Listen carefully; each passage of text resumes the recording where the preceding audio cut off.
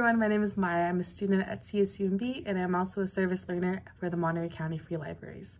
To kick off Latine or Latinx Heritage Month, I thought I'd share one of my favorite books of all times, written by a Salvadorian poet. The book is called Solito by Javier Zamora.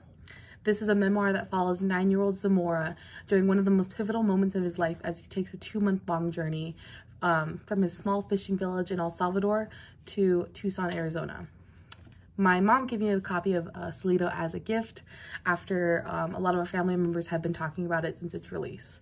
You know, we thought, why not try it out, see how it goes. This book is really special for me and my family because we are all Salvadorian, and it's rare to see Central American media representation in the media. On top of that, Solito has relatable moments for some of my older family members as they have experience of similar, or if not the exact same stuff that Zamora and many others have, making their way to the US. So I don't have the physical copy on me right now, but I just pulled the synopsis from Amazon. Trip. My parents started using that word about a year ago. One day you'll take a trip to be with us, like an adventure. Javier Zamora's adventure is a 3,000-mile journey from his small town in El Salvador, through Guatemala and Mexico, and across the U.S. border. He will leave behind his beloved aunt and grandparents to reunite with a mother who left 4 years ago and a father he barely remembers. Traveling alone amid a group of strangers and a coyote hired to lead them to safety. Javier expects this trip to last 2 short weeks.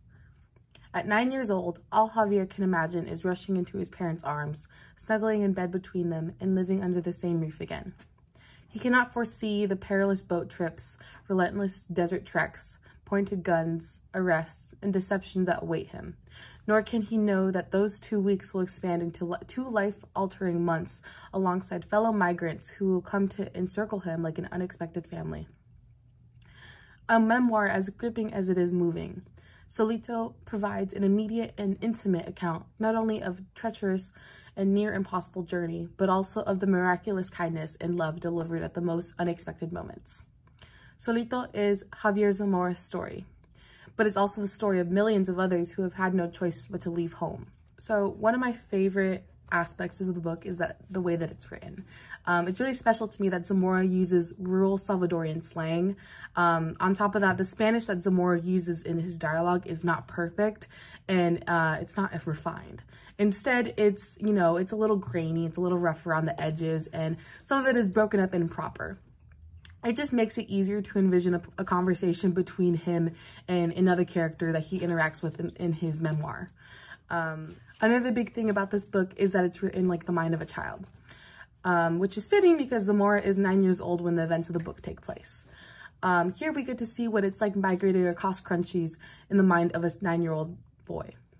The dangers of Zamora's journey left a constant reminder for him, and he used those traumas to share his story to the rest of the world. This book is especially relevant today because of the current issues with immigration in the Mexico-US border. So I'd really recommend this book for people that are interested in those topics, like immigration, war, and personal insight on these matters. So yeah, thank you so much for tuning in. Until next time.